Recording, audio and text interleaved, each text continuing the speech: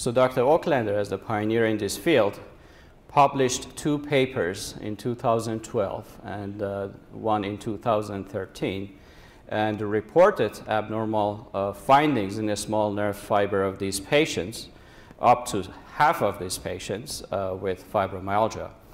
So this shifted our understanding, and now we know that it's not all in the brain, so there is some peripheral component to fibromyalgia, at least in some groups of patients.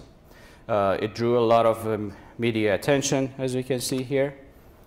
The first paper was a study on patients under age 21. There were 41 patients with chronic widespread pain, and they were predominantly female, and a lot of them were disabled. These patients underwent testing for a small fiber polyneuropathy. These testing, which I'm going to explain in future slides, includes skin biopsy and autonomic function testing.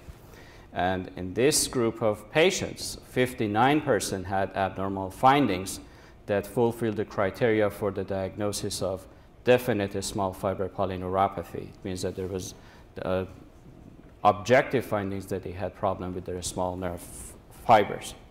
The next paper that she published was in adult patients, and it showed 41% of the skin biopsies of 27 fibromyalgia patients, and showed evidence of a small fiber polyneuropathy, while only 3% of the skin biopsy of 30 healthy control subjects had abnormal findings in their small nerve fibers.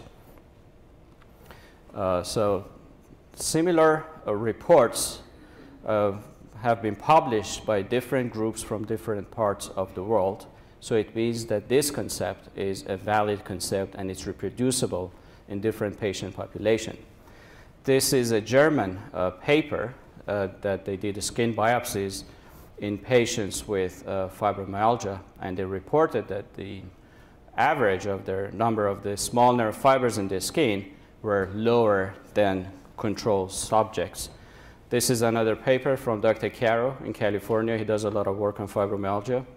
He reported 41 patients with fibromyalgia, and 47 control subjects underwent skin biopsy. And the number of the small nerve fibers were overall lower in fibromyalgia group patients. The next report is from Greece. So they had a large patient population, 46, that fulfilled the diagnostic criteria for fibromyalgia. 15 out of 46 had abnormal findings in their small nerve fibers, which is 32%.